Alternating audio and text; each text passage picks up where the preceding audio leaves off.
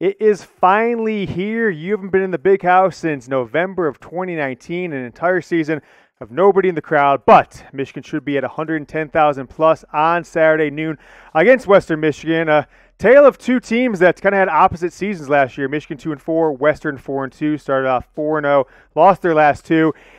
There's the info of the game. It's on ESPN if you're not going to be in Michigan Stadium. But if you're going to watch at home, but if you're going to be in Michigan Stadium, go down in the comment section below. Type me. I want to kind of take a little bit of a pulse. How many of you are going to be in the stadium, cheering on the Maize and Blue, singing the fight song, and being a part of the largest football crowd anywhere in America to watch a game this weekend? So go ahead and type me. We're going to go over 5 players to watch, some rumors on the offensive line, and a deep look into Cade McNamara and what we can expect as the new Michigan starting quarterback. It's the Michigan Football Report coming up right now.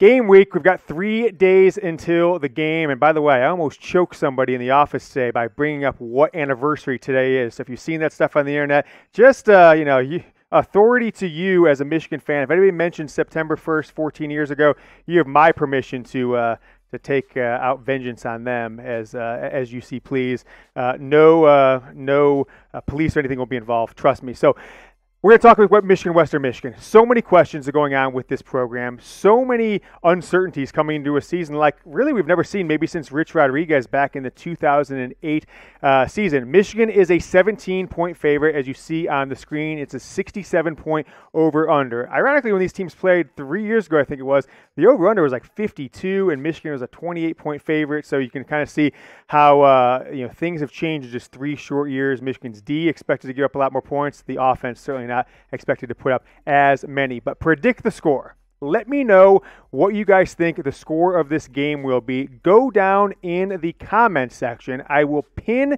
this below the video. I'll ask you to predict the score. Pin it below the video. Go down, reply to the pin. If one of you guys, and the first person who does so, predicts the score right, I'm going to Venmo you $25. But a couple rules here. You got to tell me which team's going to win. You've got to get the prediction in before kickoff, so don't come in here like a smart aleck middle of the fourth quarter and try and predict and get $25. And you're not allowed to say $25, Yoder, you're cheap. But what about 50? What about 100? Well, how about this? 2 straight seasons, nobody has predicted the score straight. We've offered this almost every single game over 2 seasons. None of you have got the score right exactly. So if we get a couple, maybe we'll up the ante. But we're playing for peanuts if nobody can get the score accurate. I am getting it right almost every single week. And that is why I use BetUS, our presenting sponsor. They're back with us for a second season. Tons of you guys got involved with BetUS last year. I'm sure if you followed my bets, you're probably re-upping your deposits. I didn't have a really good year last year, unlike 2019, but got the great sign-up bonus for you. Go to chatsports.com/GoBlue. We make it really simple for you. It'll drop you onto the sign-up page at BetUS. Sign up, make your first deposit, use that promo code GoBlue, and you'll get a 125% deposit bonus. Quick math here, if you struggle at math. Put 100 in, you get an extra 125. You put 200 in, extra 250. 300 in, what's the math there, Sam? $375 that you get as bonus cash. So go get going with them. Make some money. Bet on the Wolverines if you think they're going to win by more than 17. Bet on the Buckeyes. They're only a 14-point favorite, or against them, Minnesota, tomorrow night. Let's take a look at the last 5 meetings between these two teams. Michigan 7-0 all-time against Western Michigan. These are really the only ones, these games here, that have been in the modern era. I think prior to that 2001 game, you got to go back to like the 40s or something like that. But they've played 5 times this century, Michigan winning 49-3 in Jim Harbaugh's 4th season in 2008. 2011, that's Brady Hoke's first season. 2009, Rich Rod. 2002 and 2001, that of course is Lloyd Carr. So Michigan 7-0, and Jim Harbaugh will now be going into his 7th season as head coach. It's crazy how time flies with another quarterback. Quick recap for you if you haven't been paying attention. It's Iowa transfer Jake Rudock, then Wilton Speight for a season and a half, and Brandon Peters and John O'Corn, that disastrous 2017 season. Then transfer Shea Patterson for 2 seasons. Then Joe Milton, who was a disaster. Cade McNamara took over at the end of the season. Only started, it doesn't seem like this. If you look back, Michigan only played 6 games. He only started the season finale against Penn State, which is really, if Michigan played a bowl game, it would have been the 5th to last game of the year. As fate would have it, that was the last game Michigan played. Got down really bad to Penn State. McNamara got hurt early on, if you recall, kind of diving to try and get some extra yards, make it to the end zone. Got hurt, never played again that season. Joe Milton came back in. Joe Milton was in. He didn't return to Michigan. He's the starting quarterback at Tennessee. So we don't really know what we know of what we're going to get of Cade McNamara outside of that second half against Rutgers. Threw a pretty ball, but I don't think there's a ton of pressure on Cade McNamara. I don't think he's the one that's under pressure here. I think there's more pressure on the coaches. I rolled through all those quarterbacks. If you think what this quarterback room looked like a year ago, you had Cade McNamara, Joe Milton, Dylan McCaffrey. McCaffrey didn't get the starting job. He didn't even want to stick around. He sat out the season when it didn't even hurt him to do so. He could have played, not lost the year eligibility, chose to sit out. Now he's at Northern Colorado. Joe Milton transferred. If Milton shows out, they're playing tomorrow night against Bowling Green, and Cade McNamara struggles. I think that is more on the coaching staff than it is on the players. It's showing that Michigan, Josh Gattis, Jim Harbaugh cannot develop quarterbacks. McNamara, limited appearances last year, had 425 yards passing, 5 touchdowns, also had a rushing touchdown. Some good things out of there, though. I mean, I think we all saw the more catchable, prettier ball that he threw over Joe Milton. No interceptions, and threw above, completed his passes above 60%. I mean, that was good 20 years ago, but Michigan really has not had and needs to have a quarterback, completing 66, 67, up to 70% of their passes, which has become the standard for high-caliber college quarterbacks. He's the starter. Freshman J.J. McCarthy, 5-star, top 25 player in the country coming in, was in spring ball.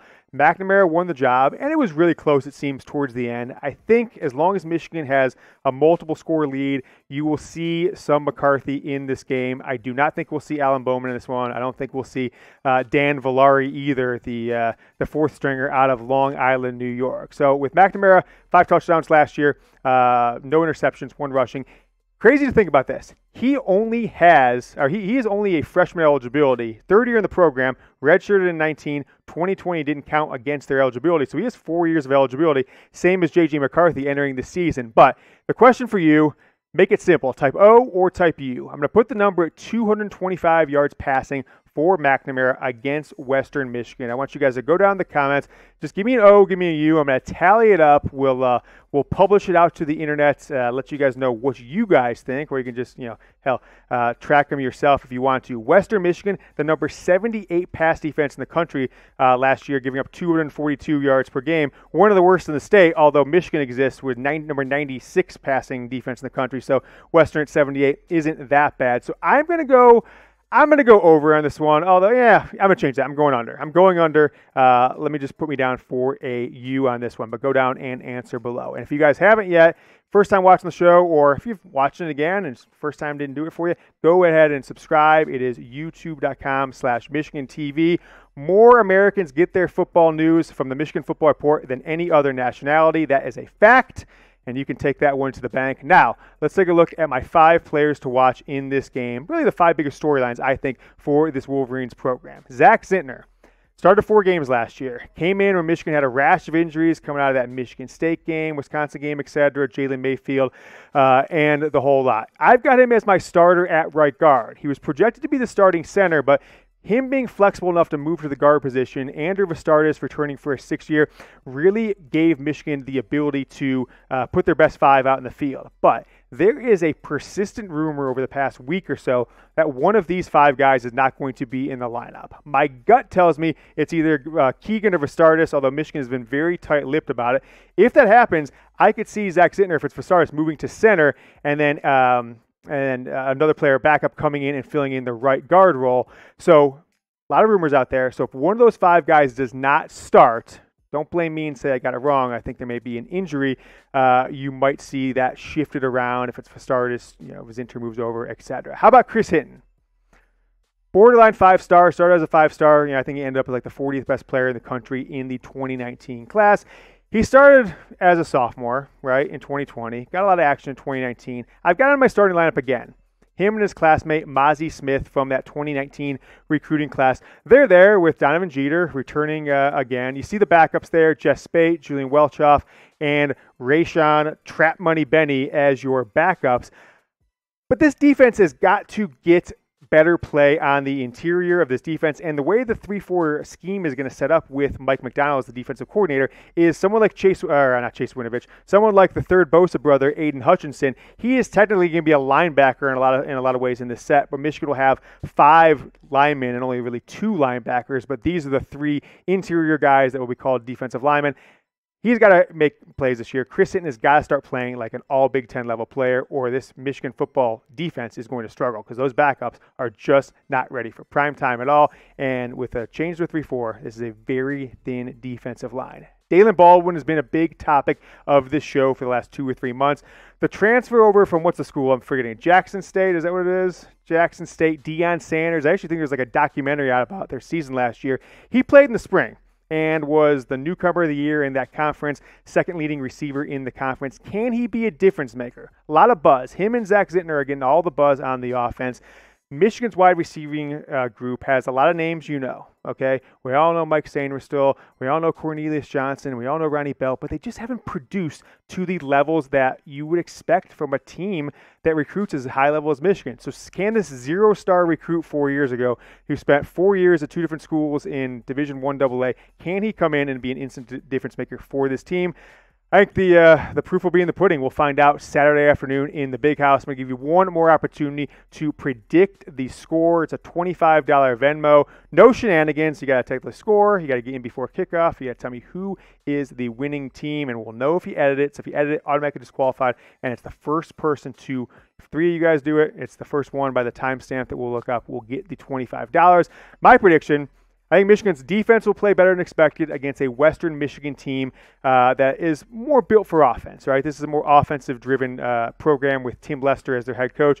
I think the defense will play a little bit better, and the offense will struggle to be explosive. I think they'll end up relying on the running game a lot more than maybe you guys would expect going against a pass defense as porous as Western Michigan. The secondary, big focus, was the biggest, I think, X on the just like failure on this program last year. It had been a massive strength. 2016, 17, 18, they were number 1 pass defense, number 1 or number 2 pass defense in the country 3 straight years. 2019 took a step back to like number 12 or something like that. And then 2020, folks, they were 90th something in the country, 96th in the country last year, 255 yards per game. I think they gave up over 300 yards 4 times, including Michigan State, which is absolutely preposterous. Vincent Gray, Jimon Green, expected to potentially be your starters. I talked to you guys a couple days ago about Dax Hill potentially being in there at cornerback. Vincent Gray, all right, the secondary is experienced, right? It's very experienced. You're bringing back both your safeties. You're bringing back 3 corners that got played last year. But this is an experienced secondary, but they are a bad secondary, right? You've got some names you know, but they played horribly last year. I saw an interesting quote, though, yesterday. Vincent Gray was a starter for a lot of the times last year, then ended up getting benched because of poor performance. He was asked if he was excited for the defensive coaching changes, or if he was excited. He says, yes, I did get excited. I did think it was going to be a really good change. I was ready for a change schematically. I feel this is going to prepare us more for the next level. It's going to allow us to compete and make plays on the ball, which is what I enjoy. So I'm excited for it. Maybe kind of a shot at Don Brown and the fact that he put underexperienced players on an island and forced them to go out and make plays. So that was a quote from Vincent Gray yesterday. The Western Michigan passing offense last year, 23rd in the country, 286.5 yards per game. Now they had an NFL receiver on that offense that's now gone on to the NFL, but the quarterback's back, the running back's back as well to support that passing game. And they were 9th in the country in scoring offense at 41.7 yards per game. My last one, we talked about him at the top of the show, so I wouldn't spend a ton of time. It's Cade McNamara. It's what to watch for. If you're the starting quarterback for Michigan, if you're a borderline 4-star and you beat out a 5-star true freshman that people have already anointed and crowned as he's Harbaugh's Andrew Luck, just like Brandon Peters was, just like 3 other guys were. If you beat him out and you don't play strongly, are you going to have a short leash?